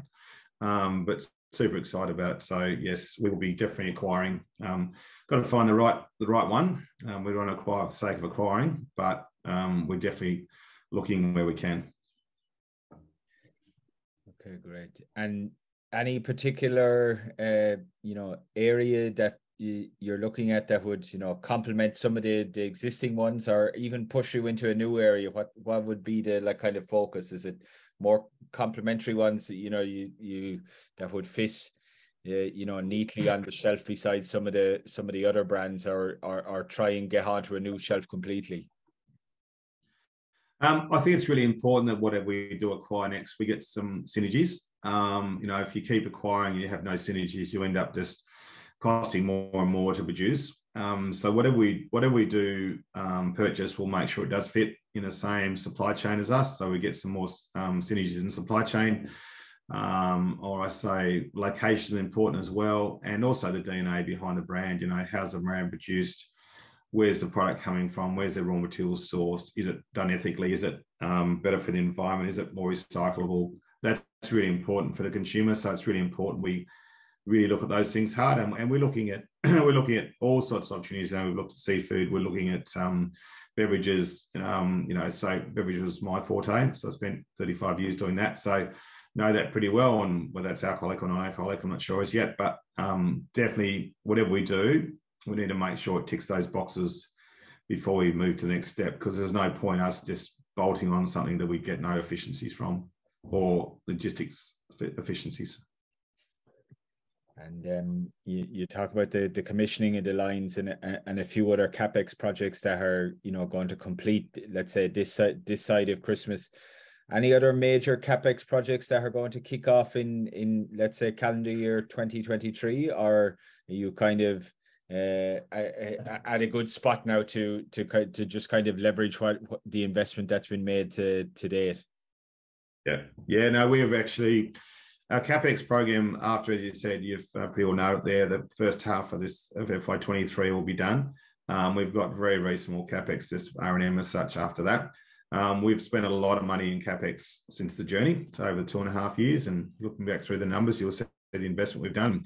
You know, we sort of had to, you know, build new factories and fit factories out, and, you know, what goes along with that, the little services costs, so a lot of one-offs. But they're done now, so we are, our capex program into the balance. The second half of 23 is very, very small. There may well be some capex if we're able to secure some more major grocery retail business where we need some more capacity. But at this point of time, we haven't budgeted for that. We'll just see what's around the corner. Okay, great. And then in terms of trying to get new customers, I mean, it sounds like you're in you're in IGA, you're in Woolworths. The plan to move into the, as you said, a petrol and convenience, you're not, that's like one area of retail that you're not in currently. What is the product that would I'm trying to think of what is the kind of more suitable product to go into that, or is it developing a custom product that fits for that specific retail outlet? Well, we've got a couple of products there to fit straight in. We've got our cashew ice cream. Ice cream is sold a lot in PNC. So we've got very much a focus on getting our plant-based ice cream into PNC. So that's easy. And the other product is our potato and gravy. We do a 250 as well as a 450. The 250 is something that can sit in a hot box alongside the meat pies or the barbecue chickens. In a lot of convenience stores now have become very, very convenient and big on the go food. And we see that fitting that space as well. We also do small ready-to-eat salads, 160 grams. So, we've got 2 or 3 products that we can actually set up ready to go now that are developed ready for PNC. So very, very excited about the opportunity to knock on those doors and get the ranging there. And is that similar to retail? You kind of have to get it done at a corporate brand level rather than trialing it with 10 or 12 independents. Is it more it's that corporate negotiation to range it in all of their outlets in Victoria, for example? Yes, that's correct. Yep. So we go to major, all the major chains of PNC. So we do we've been lucky enough, there's some small independent chains of PNC down here, which we do some work with, and we've done a lot of testing with those guys. So you got to make sure that you've got data to prove that the product sells. That really helps your case when you go and present to major PNC. So it's no different than dealing with Woolworths, Coles, Aldi, Costco. It's the same sort of model. Okay, perfect. Michael, thank you very much for joining us. It was great to hear the story firsthand. I know we're maybe running a minute or two early, but let's leave it there, because I do know George is standing by to take over. And we'll keep an eye out for these brands hitting the shelves at a store near you, I think is the takeaway from today. Thanks very much, Mark. Thanks for the opportunity. Thanks, Michael. And we'll hopefully catch up maybe in 2023 at some stage. I look forward to it. Cheers. And thanks for sharing your screen. And George, if you want to start sharing yours, sure, will do. And I can see you coming. Can you hear me? Well, I can hear you perfectly. Yep. Okay, awesome. Hi, Mark. Morning. Hi, everyone. I'll let you know once it's coming up on screen. Yeah, it's coming through now. And yeah, if you just want to go into present mode or full screen mode there, George, just to get the full effect of it. Is that full screen for you now? Yeah, that looks perfect. So good to go whenever you are, George. Okay, awesome. Well, thanks for having me. I guess I'll just get straight into it. I'll skip over the disclaimer and take it as understood that obviously this is not advice. We are Halo Technologies, and we're a recently listed fintech business trading under the ticker HAL. We listed in April 22 this year, raising a net 19 million to fund our global expansion as well as sort of continued domestic expansion. We are a provider of research and trading systems. Our typical user base tends to be older and wealthier than most of our peers. So, in the space, really, most people tend to equate us with the self-wealth, the stakes, those types of guys. We're not really after the same clientele as those guys. So ours tend to be older, tend to be wealthier, and I'll sort of talk more later as to how we access that demographic.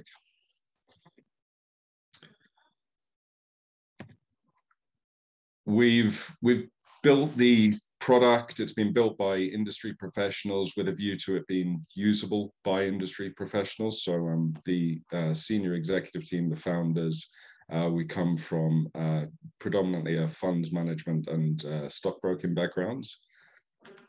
And we wanted to build software that we could use ourselves to invest with. So it combines FactSet data, including the consensus estimates, to give a level of detail and features comparable to the part of a Bloomberg terminal that we would use on the equities side or the FactSet side as well, but for a fraction of the price. So obviously a Bloomberg terminal is roughly 2,000 US a month.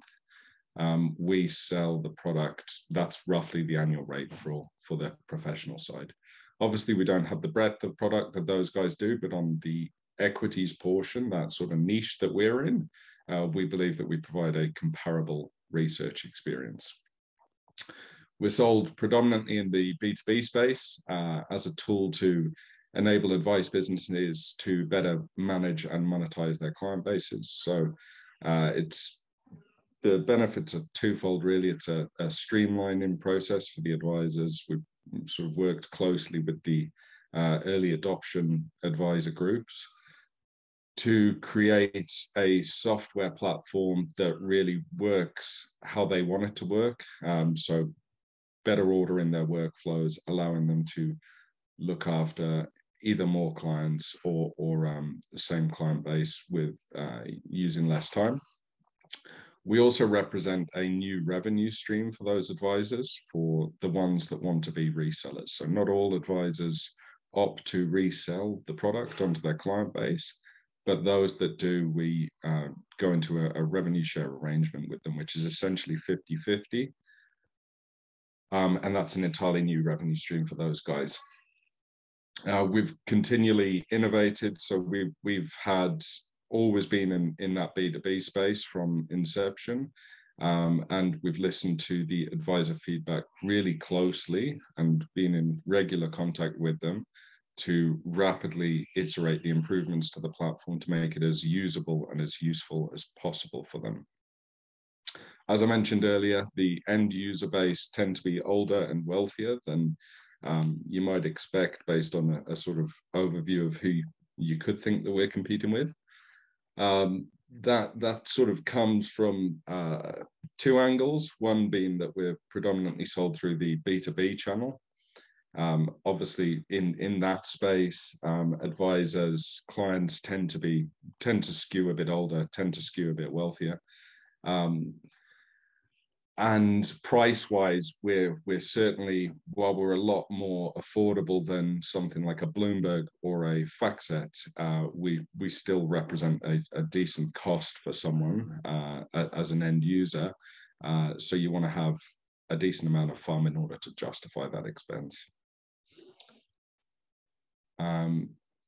We offer the broadest access to international shares in the market with over 35,000 listed securities. Obviously, client interest is naturally dominated in the sort of major expected markets, being the US, UK, Europe, but this breadth is a key differentiator. We've in the past attracted certain clients based upon our ability to offer a particular exchange or stock that they could not get elsewhere.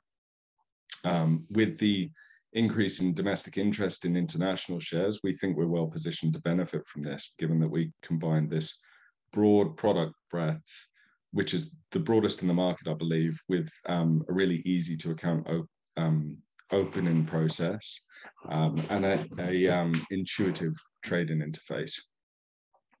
We've got a number of thematic portfolios, which are termed the views.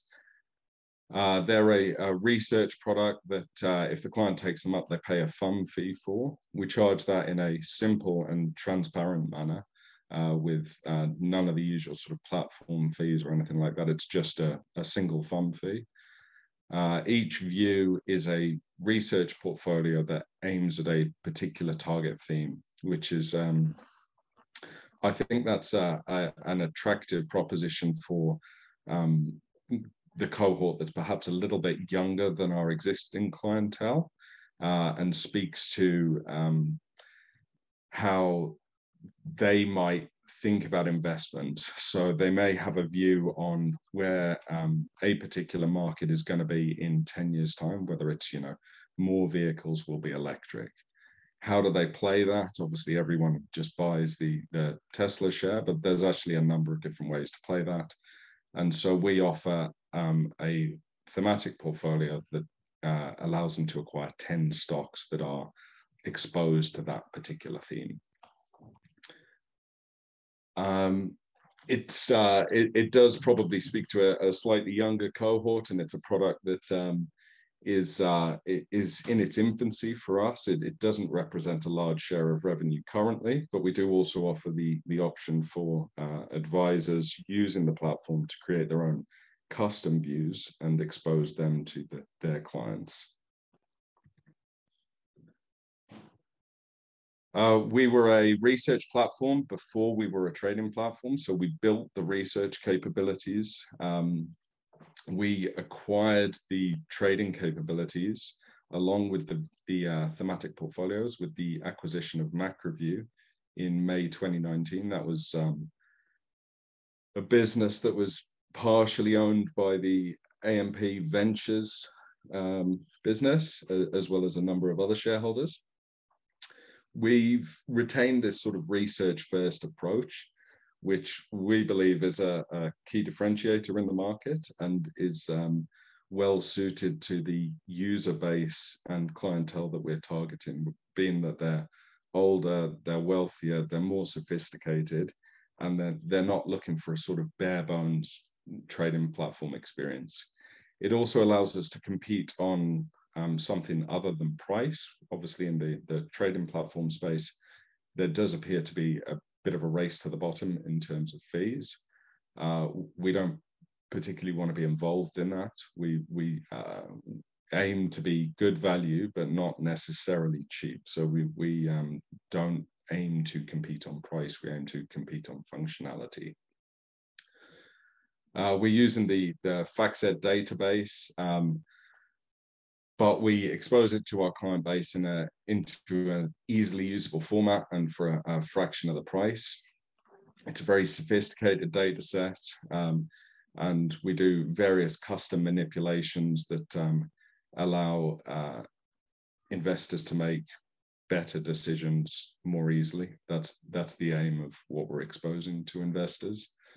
We think that if you expose too much information with sort of no structure around it, it's unlikely to be usable by the average investor.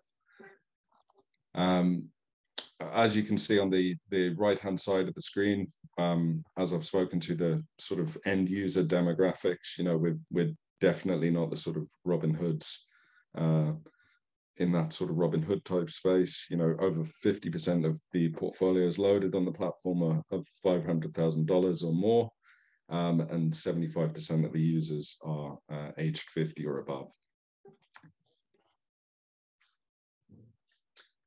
Since listing in late April, we've obviously been very busy, and a couple of those things have come to fruition. So the first is a partnership that we've signed with Success Publishing. They're the Australian license holder of the Forbes Australia brand. So they're running the first Australian-only Forbes magazine. They're running a load of Forbes Australian events. We invested in that business via a convertible note. And as part of that overall transaction, we've signed an exclusive collaboration agreement as well as a referral agreement. This allows us a number of sort of touch points across that Forbes business.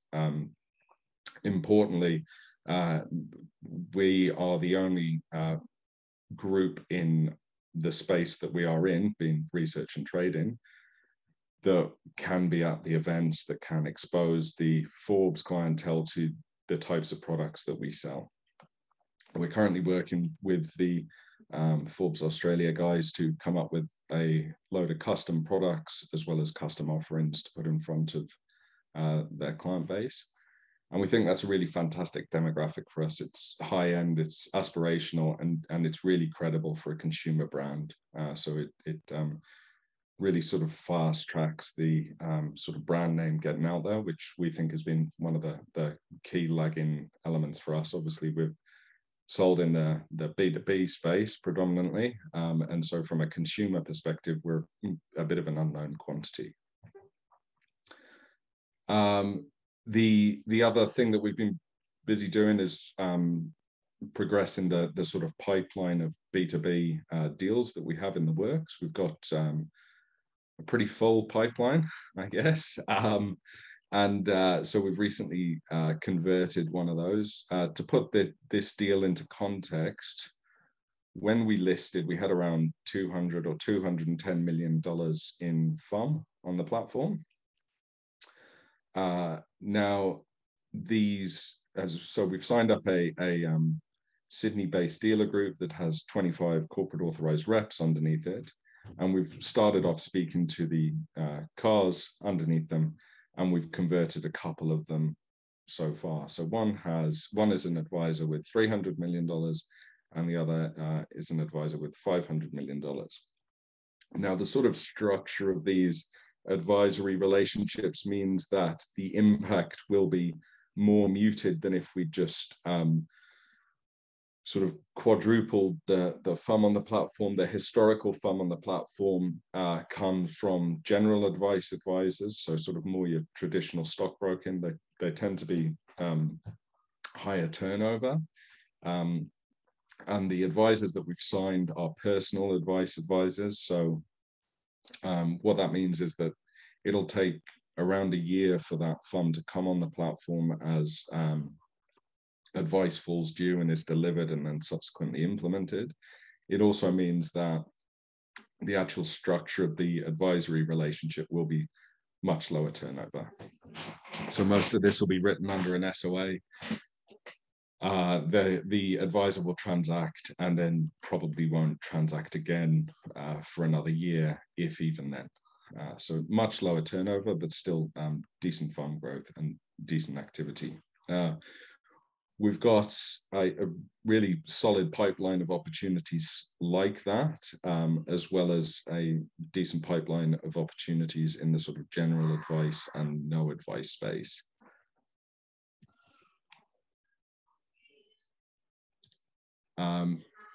So this is really how we intend to grow. Domestically, you know, we sell predominantly through our B2B relationships. It's really natural when you consider who our core user base consists of, being that they're older and wealthier, and they're therefore really likely to be in an advised relationship of some kind, whether it's the personal advice relationship, general advice, or even just a subscription to some sort of newsletter type product. it provides a really straightforward way for us to reach our relevant user base, and it puts us into partnership with their existing advisor rather than into competition. So we represent, if the B2B wants, we can represent a brand new revenue opportunity for them, and a new way to monetize the relationship which they have with their clients, as well as all of the improvements to their workflows that allow them to look after a greater number of clients. We're also seeing that more and more advisors are moving into the direct equity space. This is a trend that we expect will continue due to the sort of additional transparency and customization available because of it. And then in the B2C space, this is really, this has almost been a bit of an afterthought for us. We deliberately haven't wanted to be in competition with our B2Bs, but we want to have it there as a sort of offering that's maybe at a slightly lower price point, a lower touch point. And we think that all of the problems that we're currently solving on that side at the moment will translate into solutions on the B2B side as well. So most of it is, you know, we represent a pretty high ticket price product for someone who you've never heard of before. So how do you build that credibility? How do you build that ease of use? These are, you know, it's a combination of marketing improvements and software improvements. And we think that solving those problems on the B2C side are not going to go to waste on the B2B side.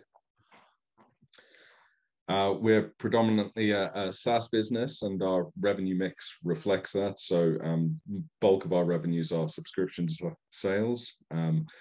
These are annuity style subscriptions. They're typically 2 to 3 year terms. We account for them in the P&L on a monthly basis, essentially, as the sort of subscription moves from unearned to earned revenue, which provides a really smooth revenue line in the P&L.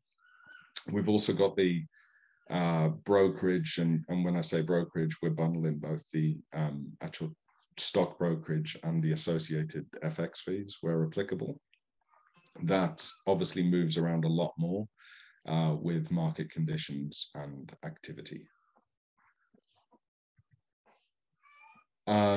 So moving forward, we've got quite a lot of ways that we're going to grow the business. So the domestically, we're looking at continued organic growth. We've got a couple of software enhancements domestically, and we've got one integration with a major financial planning software that we think will open up a load of the personal advice targets that have currently stalled due to not having that integration. So we expect to see quite decent deal flow as a result of that. Historically, we've served newsletter subscription and general advice businesses predominantly, but we've listened and made a number of changes that better enable us to serve advisors delivering personal advice. And so that's why we've seen the ones that have come on board so far recently. We've also got a team overseas currently that are sourcing a number of potential transactions, and we're actually in the late stages of the negotiation of one of those currently. So we'll advise the market if and when that's finalized. Near term, we have a new subscription product that's ready to launch very soon. It's a property focused subscription product that we expect will sell extremely well. Typically what we see with the release of a new product is a period of extremely strong sales in the early stages, as it appeals to both the existing user base and prospects who were previously unconvinced by past product offerings. This, coupled with the fact that Australia is completely property obsessed, makes us think that we'll see really good sales once that product is released. We're continuing to work on technological enhancements, with most of those being driven by user suggestions, and in particular, the heaviest users of the software being the advisors that we keep in close contact with. We've got a really strong pipeline of opportunities domestically that we're working on progressing. These are the B2Bs that I've mentioned, really. We predominantly sell through B2Bs, and so bringing on new B2B partners is pretty much the key way that we're expecting to grow domestically. Each of these contracts have the potential to be extremely material in terms of the fund that they bring onto the platform. And depending on the type of advisory relationship that advisor has with their clients, the revenues that flow from that will either be more material or less material. So higher turnover advisors obviously mean more to us for a certain level of fund than lower turnover advisors. And when I say high and low, I mean that sort of typical personal advice, general advice type relationships, as well as the sort of idiosyncrasies of a particular advisor. And so I guess I'll finish up now. So these are the sort of summary points that I wanted to hit. So we're a profitable business. We own our IP, and we're in a growing space. We've got strong leverage to the long-term growth prospects in the high net worth and sophisticated investors, both in Australia and globally. We've got a unique product offering. We think we're at a really competitive price point. We're certainly not the retail trading apps, but we're a hell of a lot cheaper than Bloomberg or a FactSet. We've got an experienced management team in place that includes all of the founders. And we're currently fully funded for all of the growth that we expect to deliver. So we've got the funds raised in the IPO. We spent a portion of that on the Success Publishing convertible notes, and the majority of that remains unused. Other than that, we're also aware of the market's desire for news flow and activity, and we've got a really solid pipeline of transactions that we're working on. And if you have any questions, I'd love to answer them. George, I might just kick off with one or two. In terms of, one of the user groups you highlighted is the SMSF market, which is obviously, a market that's kind of exploded since, let's say, 08, 09 in Australia. It existed before, but I think post GFC, it really took off. Do you market to those people directly? Because, if you combine a husband and a wife super in together, you start getting into the, let's say, the lower end of your starting customer balances, that like kind of 300K, or is it more targeting that market, but via their advisor who, is advising them, maybe not on a full scale basis, but as you say, they are getting some kind of advice somewhere along the line? Yeah, we do a bit of both. So the vast majority of users come to us through our B2B relationships, but we do also have a Google AdWords budget currently that we deploy both domestically and overseas. We bring leads in and we convert those leads directly within Halo as well. But the vast majority of users come through B2Bs. And the take up from advisors of the revenue share model, what has that been like? Is it 10% of these new corporate authorized reps that you're bringing on, or kind of what's the appetite for them to take on this new potential revenue stream? Well, it sort of depends upon the space they're in. So in the personal advice space, they haven't. But within the general advice space, I believe they all have. And so it then skews our revenue mix much more towards those general advice advisors, because rather than just representing a single advisor subscription, which is priced at a rate higher than the sort of end user rate, but it's still obviously quite immaterial compared to if the advisor were to resell that product onto his or her clients. So in terms of the number of advisory groups, it means that 2 advisory groups represent the bulk of our subscription revenues.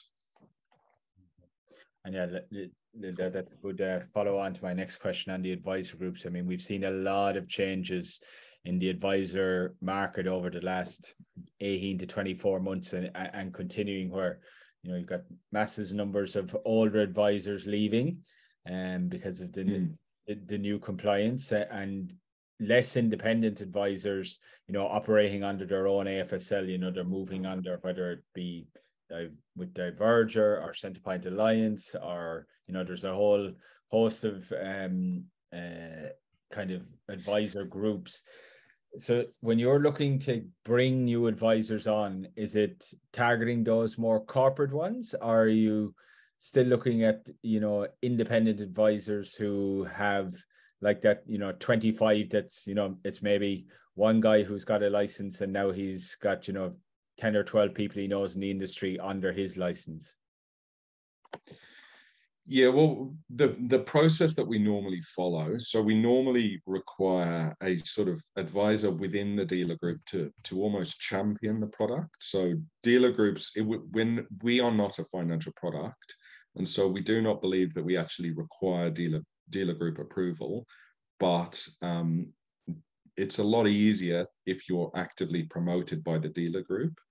And you get there by being actively promoted by an advisor who wants to use you. So we get in front of advisors. We find the advisors who are passionate about the product. And they're passionate about the product because they themselves are sort of in a minority. So the majority of financial advisors within Australia are not in direct equities, are not in international direct equities. You know, a lot of them stay away from that entirely. The ones that do may be exposed via either funds or ETFs. And so we generally get someone who champions the product from he or she wants to use it and promotes it to the dealer group. We then get in front of the dealer group, explain the benefits to the end users as well as their advisors. And that's the sort of process that we take. And in terms of international markets, I think from the last result, if I remember correctly, all of your revenue today currently is Australia based. Is there, you know, a split in the business you'd like to see if we look out 3 years from today, in terms of what international revenue would look like versus Australia revenue? Yeah, we really think that the international, so the history of the business is we started off as a Australian business that was a research business solely focused upon Australian equities. Over time, we expanded that. And so all of the frameworks that we apply to the Australian equities landscape, we now apply to global equities, and like truly global. You know, we use the Interactive Brokers guys as the source of international equities, and they've got, you know, just incredibly broad product coverage, all the way down to stuff that you wouldn't even vaguely consider trading. But we use the same research frameworks. So whether it's the custom indicators or the actual research products created by the research team on that international data set, which means that we've got this unique product that is genuinely usable by an international user. And obviously the market opportunity is just so broad overseas compared to the Australian market, even just the UK. So I think that the UK looks likely to be our first international expansion. And the size of that market dwarfs the Australian market, let alone if in 3 years' time we're in the US by then as well. We haven't talked about what share of revenue split we would like to see, but I think just executing on the growth plans that we have means that ideally Australia will become a really quite small proportion of that revenue mix. And I mean, yeah, the UK market, quite a similar market in some senses to Australia, with, you know, self-invested pension funds, or SIPs as they call them there, plus the whole ISA stocks and shares accounts, which, you know, not something Australian investors would be familiar about, but a very mature, well-established product offering, or customer segment of the UK direct equities market. Yeah, exactly. Yeah. And over time, I'm guessing, George, the split between brokerage and subscription, I mean, the brokerage should become a smaller proportion over time as more and more subscribers come on, and the subscription revenue picks up. Would that be fair to say? Well, so the client life cycle is that most clients come through the door and purchase one or multiple subscriptions before they open a trading account. And so subscriptions generally run ahead of brokerage. I personally prefer a heavier mix to the subscription side, just because of the visibility that you get, and you don't have periods sort of in the sort of second quarter for us, second quarter calendar year. We're a December financial year end as well, but the second quarter of the calendar year this year, where, you know, activity really dropped off, and I'd prefer us to be building a business that continues to be more subscription heavy rather than that activity dependent brokerage and FX fees. Okay. Perfect. George, we're right up on time. Thank you very much for coming in and giving us the one-on-one on Halo Technologies. It sounds like there's a lot of moving parts happening in the background that we should be watching out for updates on over the next kind of 3 to 6 months. So we'll hopefully get you back in.